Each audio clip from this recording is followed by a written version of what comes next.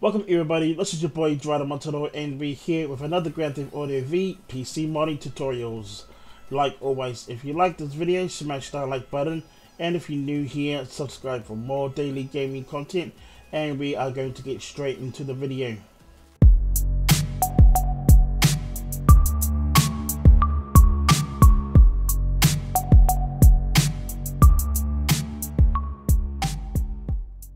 Welcome back guys, this video is all about the Vapid Blade Retro custom vehicle, and we are going to do the add-on method. All you guys got to do is download all the requirements that is inside my description below and make sure that they are the latest version. Once you guys have completed that, then download this mod. I will leave this mod inside my description below so you guys can download it. I have already downloaded the mod, so I don't need to do it. Once you guys have completed all that, head to your desktop and go to your Grand Theft Auto V game, hover over it, right click and open file location. Once you guys have completed that, head over to your mods folder, to your update folder, to your Time 64 folder, and inside your DLC packs folder. And now we are going to go to our extract folder, the folder that we have downloaded the mod from. Open up your blade extract folder and then head it over towards the side. And now all you guys got to do next is click on your retro blade folder and now drag it into your DLC packs folder.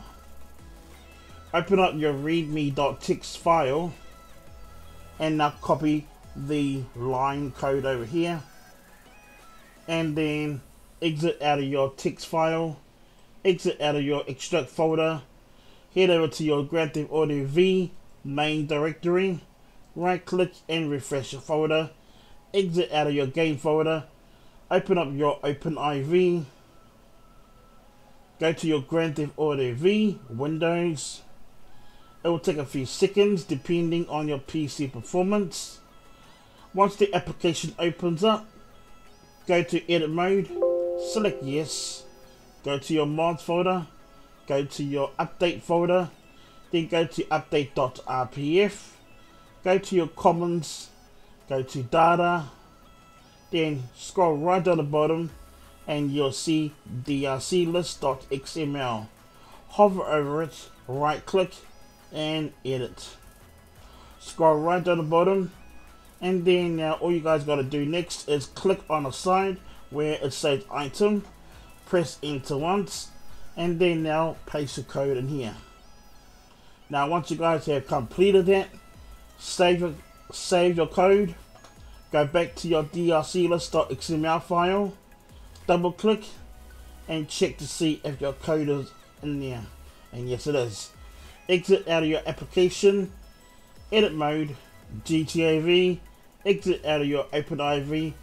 And now guys, all you're going to do next, okay, is just refresh your desktop, and then I'll see you guys in the game.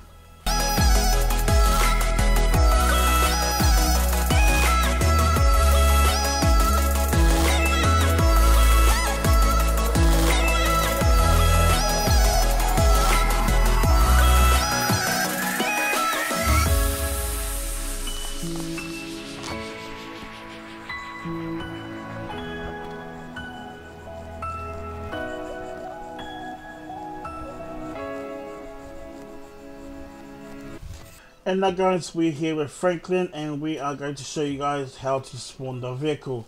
Now to spawn the vehicle guys, it's really simple and easy. Make sure you are using Trainer V because Trainer V is easy to spawn.